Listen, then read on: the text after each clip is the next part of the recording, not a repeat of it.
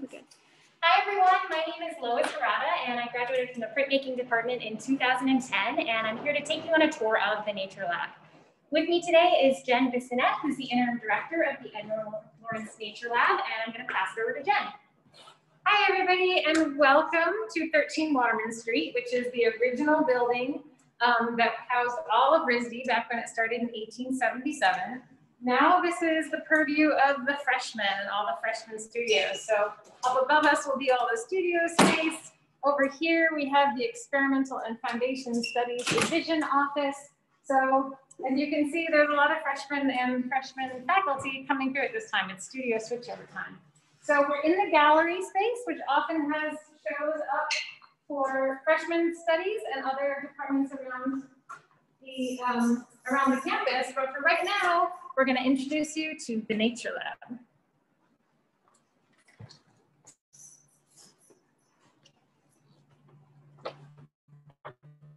So this space, this iconic space, and for those of you that are alum, you'll remember it. Maybe it's changed just a little since you were last here. This space, when it was just RISD in here, this was all of RISD, this was the gallery space. So if you can imagine what the museum looks like now and the expansive galleries we have there, this used to be it in terms of space that we had for holding the whole collection. Over time, it transmuted into our library. So you can still see that kind of turn of the last century cabinets that would have been filled with books and protected by these glass doors. And then we had a remarkable alumni, somebody who graduated in 1920, came back here to teach in 1937, who started the collection that we see today, so over 80 years ago. And I'm going to introduce you to our operations coordinator, Betsy Ruppa, who's going to talk to you a little bit about the history of the lab, what kind of work goes on in here, and the collection itself. Yes, that is what I'm going to do. Hi there, welcome to the Nature Lab. This is my domain. This is the original part of the Nature Lab. This is where everything started. Miss Lawrence used to travel around the world and collect specimens wherever she went. One time she was even a stowaway on a ship and she ran around the world, brought things back before customs got uptight, and she could bring things back for students to look at. And her belief, which we actually still believe in, was that students would benefit from looking at nature, that students can find information and do research and inspiration from color, form, pattern, texture, structure, you name it, that she really believed that you should interact with it. She also believed that you should interact with it in person, which meant that you could, and we'll talk about normal conditions, not pandemic conditions, that students can come and open this cabinet, for example, and grab something that interests them and take it out and actually study it. So it's unmediated in the sense that they can come and do whatever they want to do here. They can sit down at these tables, which are normally in a different configuration. We can fit about 35 people in here generally, and they can draw, they can use any media that they want except oil paint. She felt that, well, in her drawings, actually, the student drawings that she did, they're almost like scientific illustration. However, things have changed a little bit now, and so people aren't necessarily doing that kind of intense rote drawing, although a lot of people do come in here and do that. Students from all departments come in here, generally, especially freshmen right now. Freshmen are about 1/3 of our business, as they say. And then we have CE, which is continuing education people. About 1/3 of them use this space. And finally, the rest of the RISD community comes in here and uses it. So it's used, I like to think that it's used in as many ways as there are students. Everybody's individual, everybody's different, everybody's need or interest is different. We classify things in a semi-scientific way. It's sort of subtle. And on this wall over here that you're looking at, this is the plant section. So everything on this side would be plant related or something that grows in the ground. And on the wall where I was just pointing out where the bird was, that's all the animals. We have a back wall full of insects and arachnids, way back over there. We also generally have live animals here, which Miss Lawrence also did. She used to bring in live chickens. She used to bring in, I think she had, I'm not sure what else she had, chickens, dogs, or I don't know. She brought in live things and had students, actually she used to make students take chicken feet home to draw. So everyone got their own chicken foot.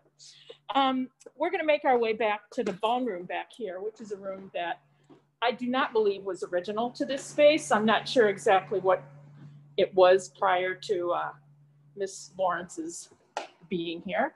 But if we're gonna head back in here. And it's a little messy because we're live and we're doing things. Students have been coming in and working on things. I'm transplanting some plants and getting students specimens ready to deliver to them. We have not real skeletons. These are all replicas, but this is for anatomy classes. There are several bones and skeletons of animals through here. Most of everything we have is real. We have a few replicas, but generally everything is real. So this is for anatomical information or structural information, how things locomote, how joints function and articulate. Behind us here is the wall of skulls, mostly. We have a variety of different animals. We collect as many as we can. We purchase them. Many are donated. And students use them again for all kinds of different things. They may need to study how teeth work. There's a wing back here that students could study how wings are structured and built, build something based on that for biomimicry, or just simply because it's an interesting shape and they like it. These things mostly, I'd say 50% of the collection is allowed to be checked out, like a library book. Most of everything is hands-on because it's a teaching collection, which was a big thing of Miss Lawrence's. She was not a big fan of letting students take specimens home, because as she wrote in her notes, they usually break everything. And that's true, but gives me job security. And it gives the students here job security. So everybody learns how to, for example, glue back an antenna or a foot that somebody's foot fell off. I put little tarantula legs back together. You never know what you're gonna get. So Betsy, when you mentioned delivering the specimens that are on the table behind you, are you putting those right through the mail room, or are people checking them out online? Are they going to a professor? Both professor and students can come in individually. Students can still come in. Our hours are seriously limited at the moment. But students can come in. This in particular was a faculty member, a freshman class for it's a 3D class, spatial dynamics, and she has them check out insects so that they can study insects and then recreate them in wire with beautiful results most of the time, I have to say. So I'll be packing them up for her and she'll be picking them up. But students can still come in and search and do their own shopping.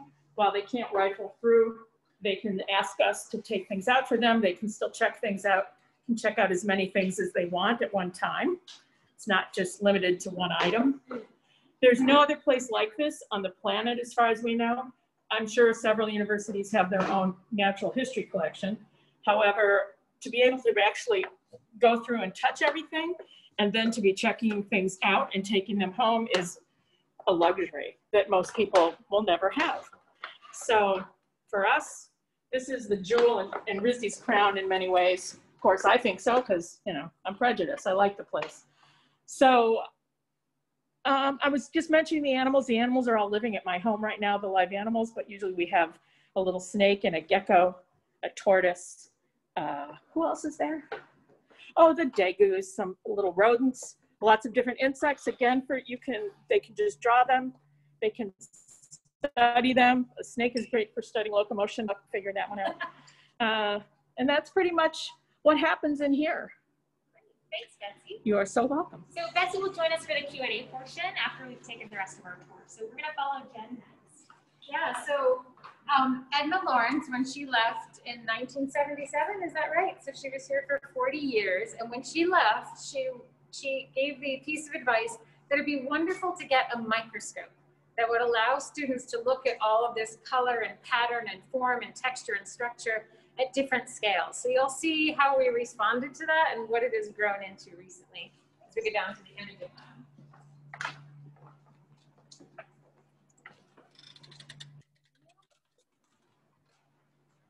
And do you have any animals in your basement?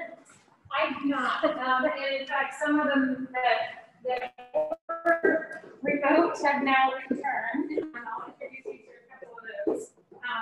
But no, I think we have fish at one staff member's house, but Betsy, as the curator of the collection, she was taking care of them anyway, so she kind of moved them into her home. I think they have their own rooms, so pretty luxurious.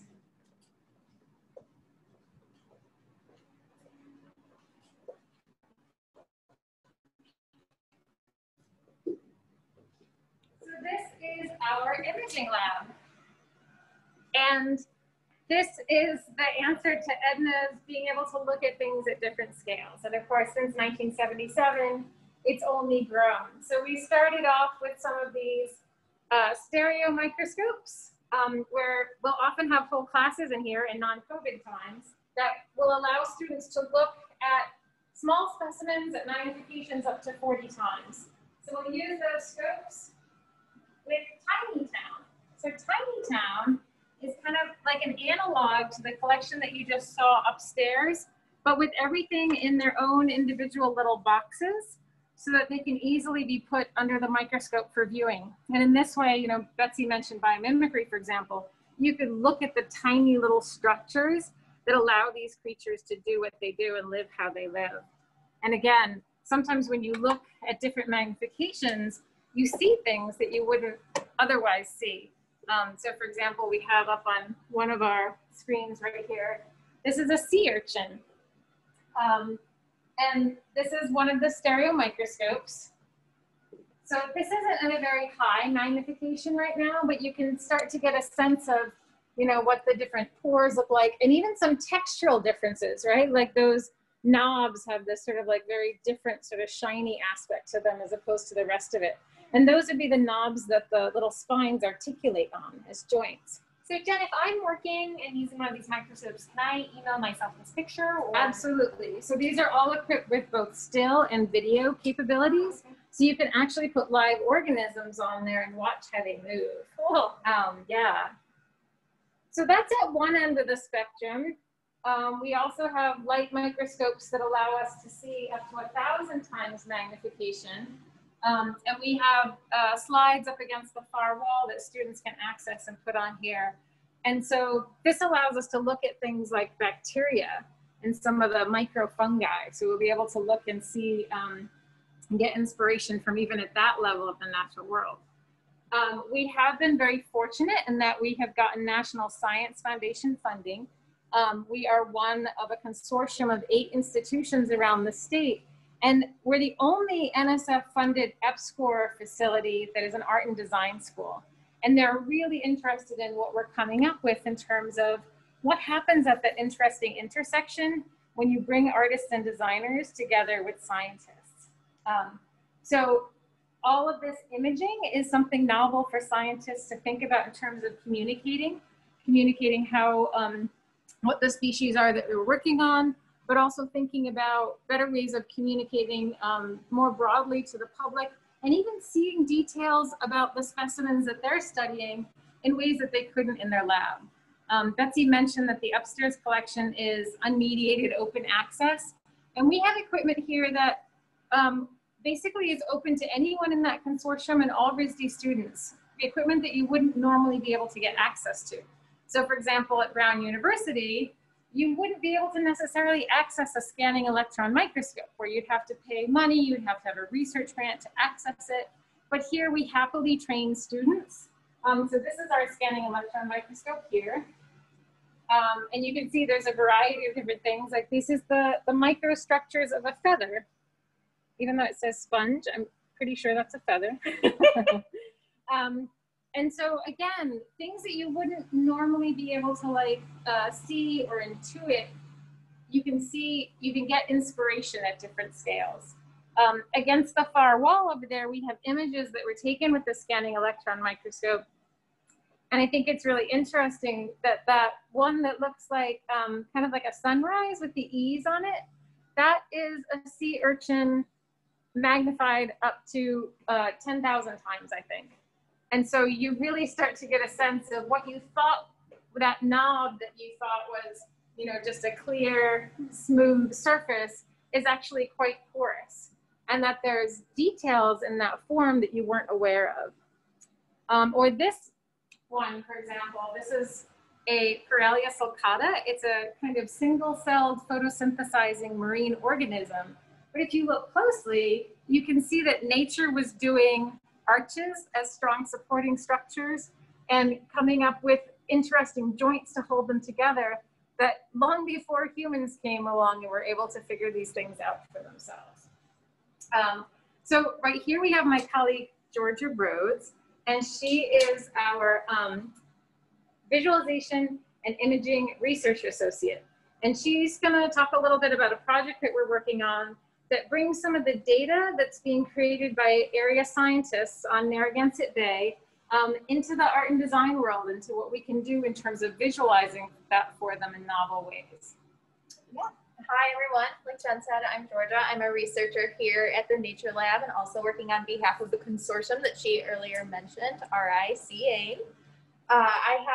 We also, from macro to micro, so we also have a suite of GIS stations, so geographic information systems, that is oftentimes where we're sort of starting out working with researchers, because as visual artists and designers, a lot of the places what we want to start with is spatialization. So we want to put things in space in a way that we all understand and can use some of the information that's coming out of their labs. And so I'm going to show you guys a project that we're currently working on when we go and visit the back room, but here is where we sort of started gathering our data from some of our partners and also from places like NOAA and the Rhode Island DEM and other places where they're sort of gathering data. So I'll take off these colors. These are sort of some biological data we were working with another researcher down at URI. But so this is some LiDAR data we've compiled, and it's in a boundary box for the area that we're studying, so Narragansett Bay. You can always put on a map and sort of figure out where we are in the spot in space when we're sort of working with stuff. A lot of having GIS helps that you can constantly be flipping back and forth through data and also a map and really understanding where you are when you're working within space. But so out of that picture that I just showed you, this one out of LiDAR data, we've actually made a massive 3D mesh of Narragansett Bay, and we're currently using a CNC router to cut it out. Back here, we've transformed the Nature Lab prep room into a sort of current research space. So come in, sorry, it's tight quarters, so you'll need to watch out where you sort of are. Jen can maybe talk about storage afterwards if you want to, because it's an exciting part of the Nature Lab. But I have some sort of 3D printers on projectors and other things that are covered up right now because we are working with the CNC and it's really dusty. Here is a sort of prototype, different prototypes of the model that we're working on. We ended up, here's some 3D print examples, as well as our current CNC prototype. Wow. That includes both bathymetry and topography of Narragansett Bay and the surrounding region. Georgia, will you back up a little bit? I only knew what one of those terms was. Sure, which term? Topography, I was familiar with. So topography is the land, you know, land measurements, and that starts usually around 0 sea level. And then bathymetry is the curves and the measurements of how deep the ocean ocean floor is underneath. Cool. Yep. So together it's topobathymetry. Oh, that sounds like a good tongue twister. It is. And so not only do we start at those big zoomed out levels to build things like maps, but we also really use GIS as a way to bring these things into animation programs and other things that artisans and designers and maybe even just the public are more aware of using, instead of things like computational programs in which we use supercomputers. You know, so we can really easily put things in things like most of the Adobe software programs. And I can quickly play an animation for you. If you want, you might not be able to actually see it, but sort of using those same big ideas or, you know, ways in which we're organizing and spatializing data, we can also move into this sort of 2D realm as well. And we're working on a project where we're currently projection mapping some of these 2D animations onto our 3D model. Mine is blown. And that's behind you. And it's a thing of beauty. And the idea is that it's a way to engage the public in understanding that the bay that we all live around. And so it's going to be this big.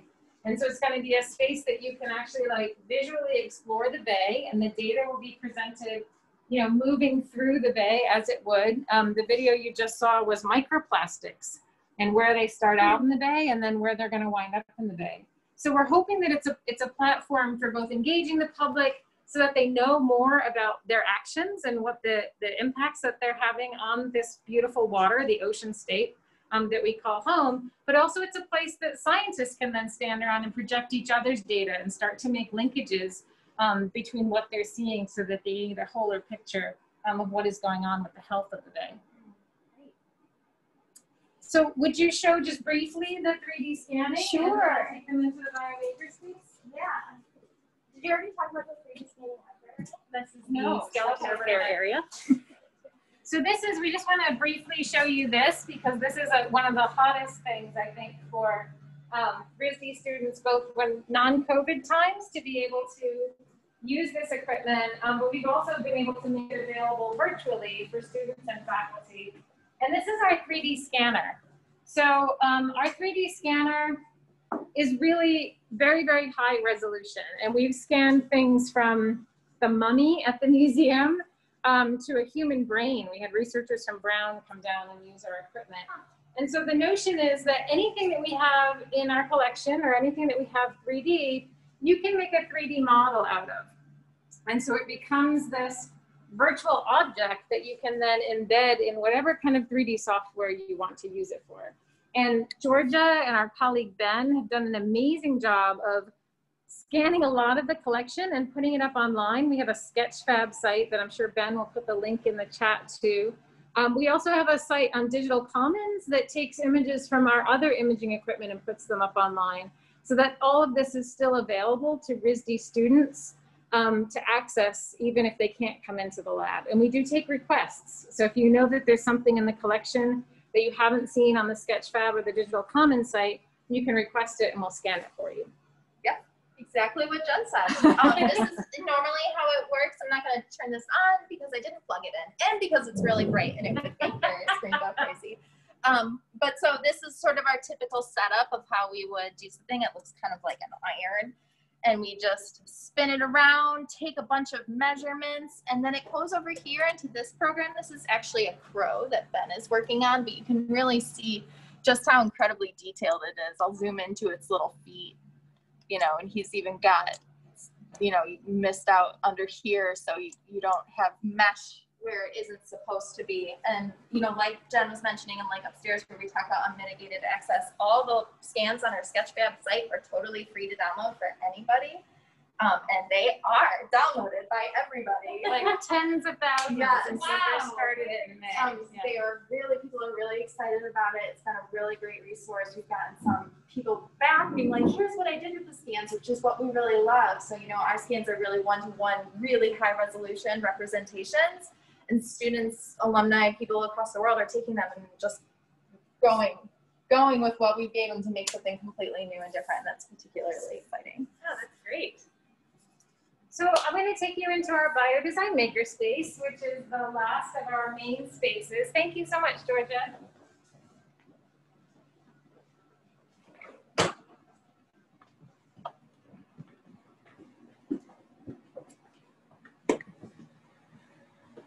So this is another space that was funded by the National Science Foundation.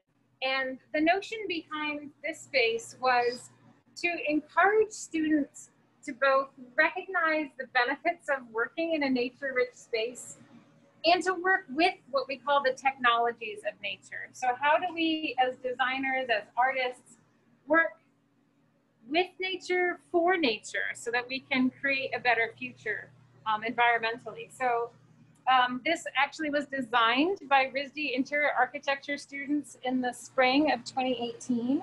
And then we had a cohort of 4 graduate students and 4 undergraduate students from a variety of different disciplines that came in and built out the space. So these big cork modules that are in the back were actually CNC'd in Portugal and shipped in, but all of the wood fabrication, even the metal welding underneath these tables, the fabrication of the whole countertop over there, the CNC routing of the tabletops, all was done by RISD students over a 10-week period. And the notion behind this space is multifold. As I said, it's about encouraging students to work with nature. And part of that is really understanding the local ecosystem. So what's inlaid in the tops of these tables is different rivers from the Narragansett Bay watershed. So how much more mindful can you get than sort of working on the bay as you're doing what you're doing? These handmade paper shades of the lights above you actually have inclusions of a invasive species called Phragmites.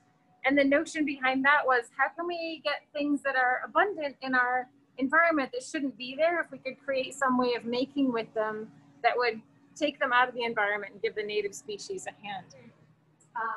And normally we go out collecting with RISD students and we get vertebrate and invertebrate life from the bay.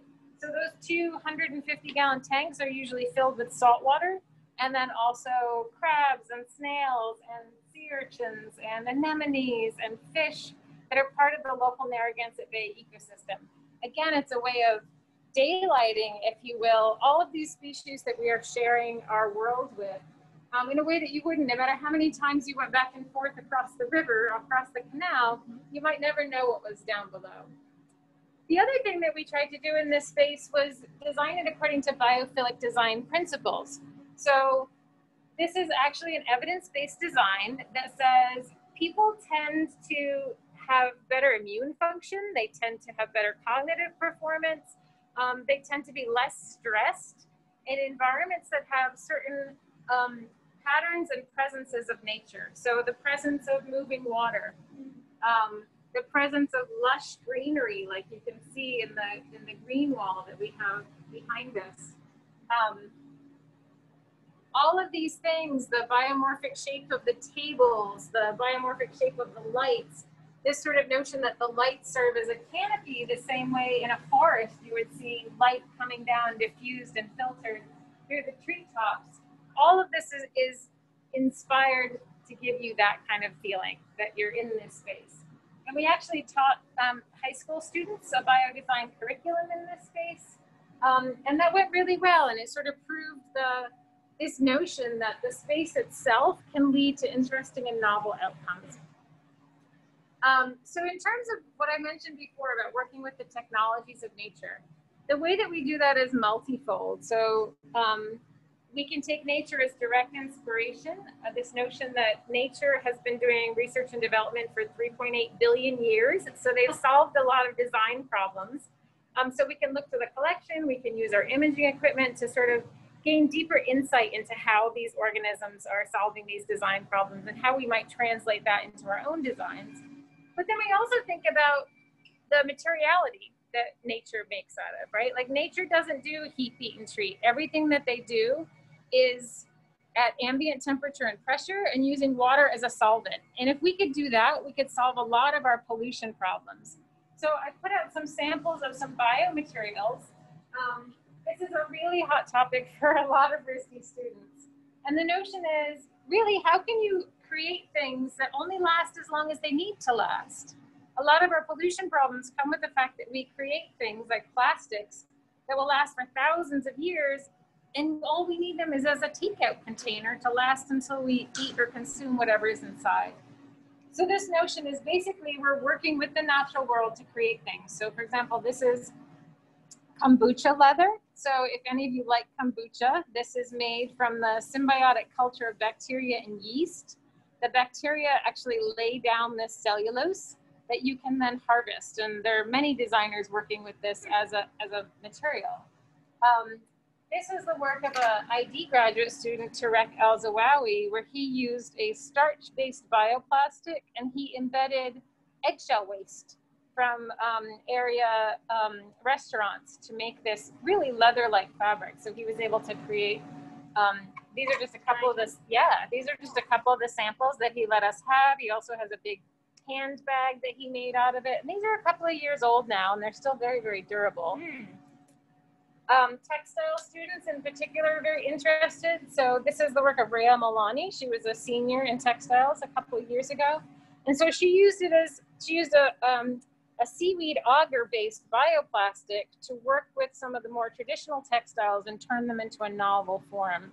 And this is also one of her explorations, using some traditional textile dyes, but also seashells that she ground up to put into the plastic.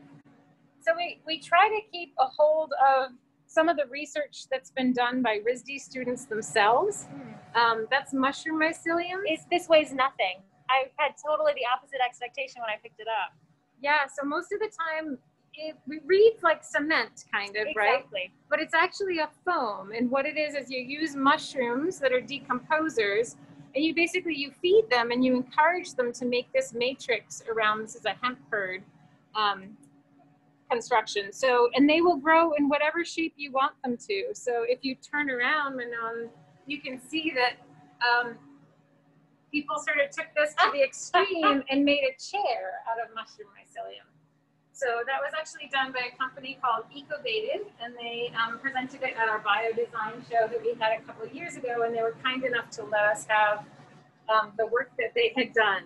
But so just proof of concept, you know, when you're done with this chair, you don't like it anymore, you know, the cat tore into it, you want to dispose of it, you can just send it back to a compost pile. Oh, wow. And it will decompose. So in terms of that, this is something else that Ecovated is doing. This is their new material called Mycoflex. So it's pure mycelium, nothing held in between it. So it's this very flexible, kind of suede-like feeling material. Oh, wow. It's hard to describe what it feels like, but suede is kind of close, yeah. Yeah, and it's spongy. Like, I don't know, like a dry omelet maybe? Yeah. So we try to collect as much as possible, like innovative materials from other designers outside of RISD as well. So this is the work of an artist and designer named Diana Scher, and she is an apparel designer. But she noticed the way that roots were growing when you get a root-bound plant, and the way that roots will grow around the side, and they'll sort of coalesce there. And she thought, I wonder if I can train them to create patterns. And so this is actually the roots of oat grass. So you could actually eat the grass, and then you could make your fabric at the same time. I love that it's not just about innovating the chair or the wallet or the keychain, but more also about thinking about reinventing what that material is and what happens to it in the next iteration. It's such a great resource. And especially, you know, in our culture, we have a lot of luxury apparel that gets created for one event, right? And then what happens to it? Maybe it winds up in the Smithsonian if you're someone famous, but chances are it winds up in landfills, right? So what would it be to be able to compost that?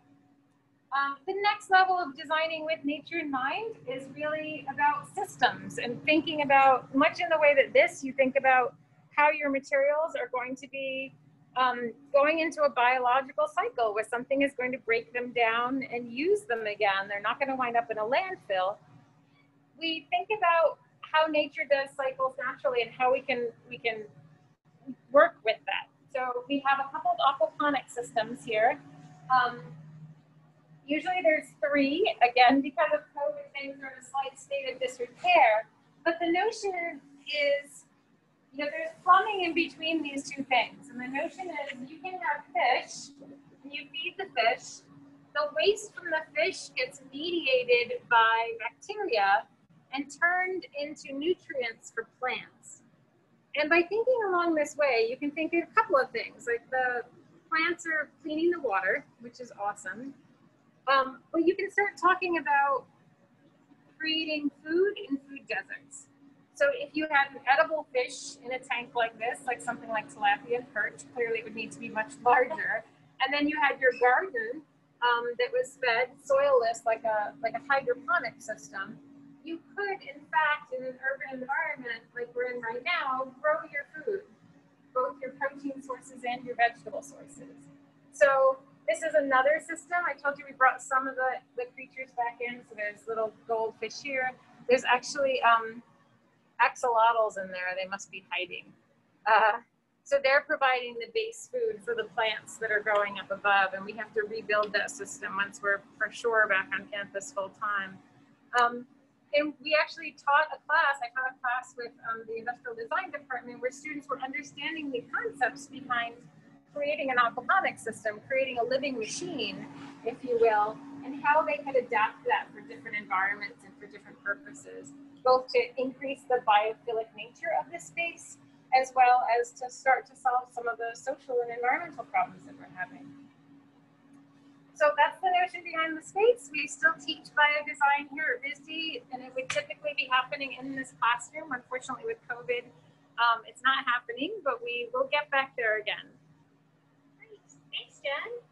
Yeah, you're welcome. I'm glad to be able to tour everybody through the space even virtually, and look forward to the time when you can come in. So I hope everyone sticks around. We're going to have a Q&A. Betsy, Georgia, Ben, and Jen are going to join us. So go ahead and type your questions into the chat, and we'll start answering them in just a moment as we get to our safe spaces for that Q&A portion.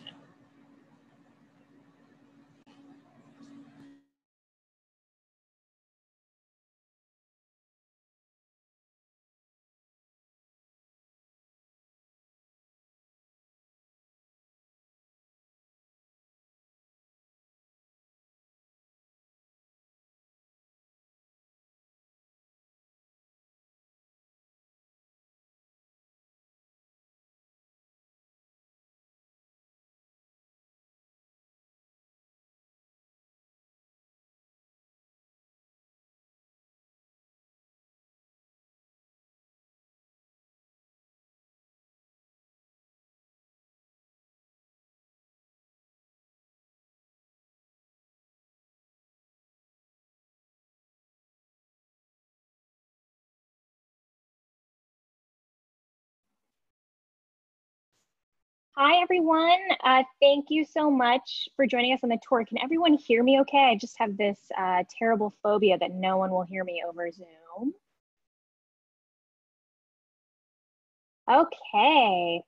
So while Jen moves back to her computer, I think that we have Betsy with us and Ben, who you didn't meet on the tour, but whose office I'm in. So let's see. We'll have them turn on their cameras and their microphones. Okay, let's see. I think there's Ben.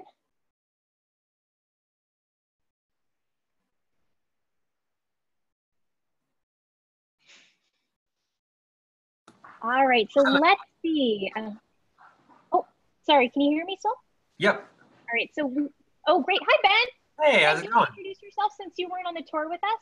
Sure, I'm Benedict or Ben Gagliardi. I'm the Nature Lab biologist now, or formerly the Nature Lab coordinator for imaging and aquatics. So I oversee the microscopy lab and the fish tanks when they're full. Great. Thanks so much for joining us, Ben. My So pleasure. I have a few questions already. So I'm going to start, let's see. How do students access the 3D printer? Do you have to be in a certain class or do you get on a waiting list, etc.? I could take that one. So there might be some slight misconstruing of 3D technologies. We don't actually have a 3D printer here. But We do. Oh, we do? We do, but that George is working with for the STAT grant, but it's not available for students, unfortunately. It's so new that it doesn't even register as a piece of equipment that we have to me. Yeah, unfortunately, it's not available to use at this point. Well, hopefully one day in the future. And tomorrow, if you're able to join us, we're going to visit CoWorks, where there are many 3D printers. If I could I could digress from that slightly and just say, Jen mentioned that with our 3D scan library, you could suggest things to scan. So we scan all nature-related things, but if there's something missing from our online resources, you can put in a suggestion or a request for something to scan, and we have a form right on the first page of our website that I'll pop into the chat right now. Great, thanks, Ben. Okay, another question. Are there any grad studies available in biomorphic design? Are there grad studies in biomorphic design? So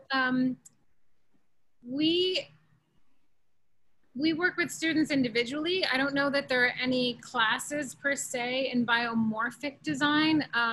We've had a number of graduate classes that are being offered, like interspecies collaboration, biomimicry, biodesign, that haven't necessarily focused just on the biomorphic nature of them. Like biomimicry usually goes more into the materials and systems too, but we are here to support all grad students. So if you wanted to do an ISP, or you, you know, have another class that you want to focus your deliverables for that class using biomorphic design, we would be here to assist you. Okay, great. Also, Jen, I've just noticed you have the best Zoom backdrop probably of all time now with the green wall. So another question, can you tell us which classes utilize the nature lab as a classroom? So this, I feel like everyone can answer with the different spaces. Betsy, you want to take it for the upstairs space? Yeah, essentially, when things are normal, freshmen are in here quite a bit. Basically, I'd say for drawing projects, for 3D projects, for their 2D design projects, depends on the faculty member. If the faculty member wants them to come in here, sometimes they would come in as an entire class, which would mean all 20 students would come in. And the rest of the time, once you get out of freshman year, you're so involved in your major that it's hard to come back in to find time. But students, so I hire students, mostly undergrads. That's one way to get back in here. But the other way is if you have a project or you have some research or something specific that you need to study, whether it be downstairs in the more science aspect, or up here in the older, more traditional nature lab aspect. So I think I'd said earlier, it's like about 30% of the people that use the nature lab are freshmen. Another 30% would be from the continuing education programs, which normally are very, very robust, but are kind of not so much right now. And then the rest of RISD as a whole, including graduate studies, other people come in here. Just this morning, an ID student was in here, an industrial design student was in here studying the structure of cacti. So you just don't know what they're going to be doing in here, but that's pretty much, it runs the gamut, but primarily I'd say freshmen are in here a lot. Ben, you want to talk about the imaging lab? Sure. Downstairs, like Betsy said, we regularly get first-year students foundation studies classes like spatial design and 2D drawing and things like that. Whole classes will come in to sit with the microscopes and look at specimens from the Tiny Town collection and make a series of drawings where they really focus on one small feature of a specimen and really kind of capture that out of context at a totally different scale of perception. And then regularly we'll have other classes that run the gamut of courses and departments at RISD. So there's a glass class coming in that likes to look at samples in the scanning electron microscope. There's sculpture classes that use our 3D scanner a lot. Really everything. I mean, we've had a really interesting run of textiles groups come in to look at different fibers under the microscopes and explore how structural color works and the possibility of scaling that up. Really, it's a phenomenally wide range of classes that gravitate toward here to come as a group, and also individuals just come with questions about can I raise moss on this? Can I look at this in the scanning electron microscope? Any type of research project, we're kind of the go-to science question answerers. We also have science classes from the liberal arts curriculum that take place here as well. So like an entomology class, global disasters, trying to think of all the ones. So they make use of the space and the equipment. We didn't get into the fact that we have quite a bit of field equipment too that allows either the Nature Lab staff on different research projects or groups of classes to go out and really do some scientific surveying and collecting from the natural world. I totally forgot about the liberal arts classes and so many others. There's also a class, a winter session class called Botany in the Kitchen that Hope Leeson teaches, and we have to suffer through because it smells so good in there and they're cooking things. Oh, thank you so much for answering those questions from all the different spaces. So we've got a question about how students are using the collection more this year with COVID. So I know we've talked a little bit about 3D scanning and checkouts, but are there other ways that you're seeing the collection being utilized? I can take that. It's pretty, I don't think COVID has made that much of a difference on what they're choosing to use, except that I think it's easier for people and maybe less scary for people to use the online options that Ben and Georgia have offered, the 3D scans and the digital commons imagery. People can still, they're still coming in here to work on, I think I'd mentioned the insect project. There's another one, a 2D class where they pick out patterning from different specimens. There are students who come in. There's a freshman who's been coming in almost every night that he's free, just to sit and draw because he just likes the place. I mean, there are people, we used to just get people coming in here to eat lunch because it's just such a nice space. It's different. It feels like you're walking into a little time warp when you come in here. We're really like a Victorian cabinet of curiosities, and the more you dig, the more you find. I've been here for 20 years, 21 years, and every now and then something comes up that I haven't seen before, and I know there are about 80,000 specimens in the collection. Some of them I know personally. Most of them I know pretty well, but every now and then something pops up. So people just come to explore too. I'd say, so I think that the way that the pandemic has affected us most is that our hours are so cut back, and so there's less availability, so there's less flexibility on the students' part to be able to come in. The pandemic hasn't done us any favors in many ways, but they're still coming in. They're still coming in, and frankly, they're just using it the same way, from my point of view. Oh, Betsy, we just got a question about the schedule. So someone is wondering if rooms are accessible on the weekends, particularly to freshmen.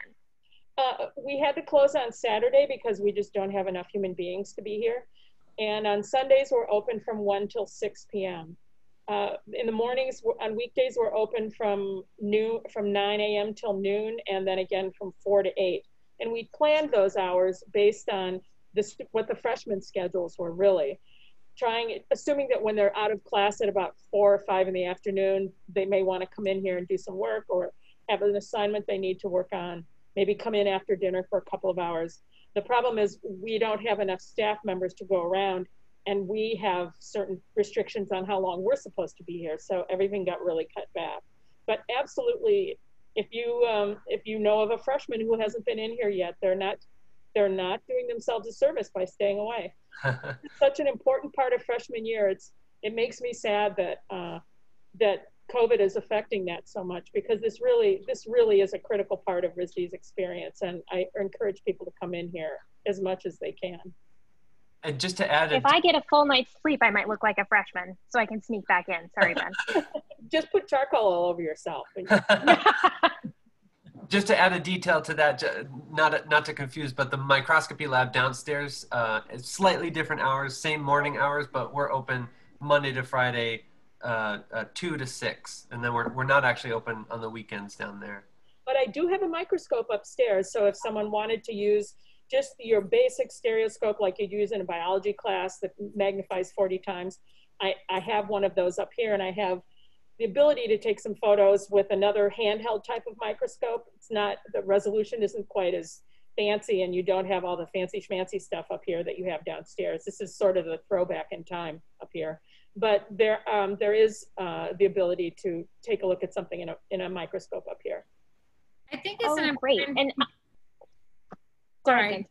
I just wanted to note that, we sort of went over the facility and the holdings and the capacity for things to do here.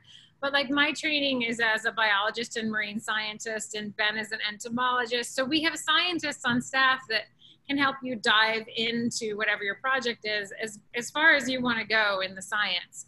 If we don't know it, we'll find somebody who does know it. And so that's always available to you. Whether or not you're able to come in is to, you know, use us as a science resource for however it might apply to your work.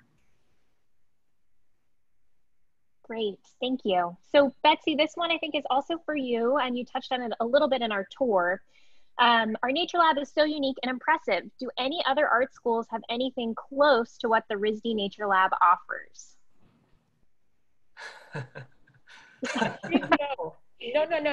No. A couple of schools, actually, was it the New School in New York City, I think, came up here a few years ago. And, was it? And they tried to, they were interested in doing it, and there's, I think, something in Arizona, I forgot, was it Tempe? Arizona State University, which has a biomimicry program, just opened something called Nature Maker. They actually came and toured and tried to figure out how we do what we do. So they have a small holding and some microscopes. So they've tried, but they have not succeeded necessarily in giving, first of all, we have the advantage of having been here in this space, specifically since 1937, and of Edna Lawrence having collected prior to that. So we have this huge collection, and we also give students the opportunity to handle it, like I said, and check things out. So they can go to any natural history museum, and any museum person with half a mind is going to go nuts if they let people touch all their specimens. And that is just anathema to what a museum is about. Never touch anything, you just look through the windows. So I'm sure there are plenty of those, but to actually handle things and then to check them out, no, we are it. Oh, that's great. All right, so folks, we're gonna stay up for a minute or two if other people have questions. And while those last questions come in, I wanted to share a story that I first heard about RISD because Martha Stewart brought her TV show to the Nature Lab when I was in 3rd grade. And I had to ask my mom about this to make sure I hadn't saved it. Oh, here's a question. Thank goodness I don't have to tell you any more about my Martha Stewart. Do you take donations of specimens? That's a great question. Yeah, they should contact me on our website's contact page. They would contact me through my RISD email address. I would let them know, number one, if it's something that we can use. Number two, if we can take it. And if they need a tax deduction, I can help them figure out how to do that too. So yeah, you know, private universities tend to not have a ton of money in their budgets, and donations are welcome. I mean, if someone came in and said, I have 15 bobcat skulls, I'd have to think twice about it because we have a lot of bobcat skulls already, and I don't have the space for them necessarily, but I might find another reason to use them. So I love hearing from people. I just had a huge collection of skulls from someone who just passed away. His widow decided to donate to us, and I got all kinds of great things. So it's like Christmas every day when somebody donates. It's really great. Great. Well, I think we'll start to wrap up. Jen, Ben, Betsy, is there anything else that you want to leave us with? I know that you've posted a lot of links for us in the chat so we can learn more about the Nature Lab, but let us know if there's anything else we should keep in mind about the space. Yeah, I just want to remind everyone that we are a resource for the whole campus. So whether or not you are in a class that's in this space, or whether or not you're a freshman and actually like come into classes here, we are here for you. And one of the saddest things to me is when a student comes through on the tour for the parents during graduation time and they're like, oh my gosh, this was here? I had no idea. Like, don't let that happen to you, and don't let that happen to your student if you're a parent of one of the RISD students. So I would encourage everybody to come in here. It really sets students' work apart, I think, too, when they're presenting their portfolios or they're in interviews and they can show that they've used a scanning electron microscope or, you know, 3D scanning of a natural history collection. The fact that we have this available and no other school does is then also going to make your work stand out. Also, Zoom doesn't do it justice. It doesn't. There's a feeling, when I first walked in here, I just went, wow, I just want to live in here, because it just has a, in spite of the fact that there are a lot of things in here who are no longer living, there's something magical and transformative about it. And I volunteered here for off and on for 12 years. I mean, I must like it a lot if I just came in here for free, right? So I think if you do get the chance, and if things change around so that you can come in and visit, absolutely come and stop by. Yeah, Betsy, Lois, exactly. you need to finish your story. Yeah, I was here when Martha Stewart came in, so I'm very curious to hear what you said. Sorry, Ben, we are cutting you off for more Martha Stewart, or someone else just asked me in the chat. It was basically just that my mom used to watch the TV show all the time. You know, she'd have a cooking segment, and, you know, they'd go somewhere and there was a craft segment. And I was in 3rd grade, and she walked into the nature lab, and I just thought, this is the most amazing place. There are all of these specimens, people are drawing, people are touching things. And I, you know, just thought, okay, this seems accessible in this Martha Stewart moment. I really want to investigate more. And when it came down to it, I applied to 2 schools, and luckily RISD was one of them. And I'm so happy to be in the basement of the Nature Lab today, many years later. Well, Martha Stewart had, when she had her magazine and her TV show, she used a lot of graphic design students from RISD to design her magazine, and also to design the layout for product layout, or whatever promotional layout she did on her show, in terms of color and the way the show looked. A lot of that was done by RISD students. So her students, or the people that worked for her, decided to come up here on a visit. And she was wearing some taxidermy, some bobcat that didn't have any skin, or it was just skin. And she was, you know, posing and stuff. She was actually very gracious and very nice. And she communicated back and forth with a couple of students too. Thank you, Betsy. I'm going to think about that for the rest of the day. So I think we've kind of hit our time. It's almost 1. I just want to say thank you so much to Ben and Georgia, Betsy and Jen for joining us, and of course to all of you. So Institutional Engagement will post this up online next week. So if you found this so riveting that you want to share it, you'll be able to see it again. So thank you, everyone.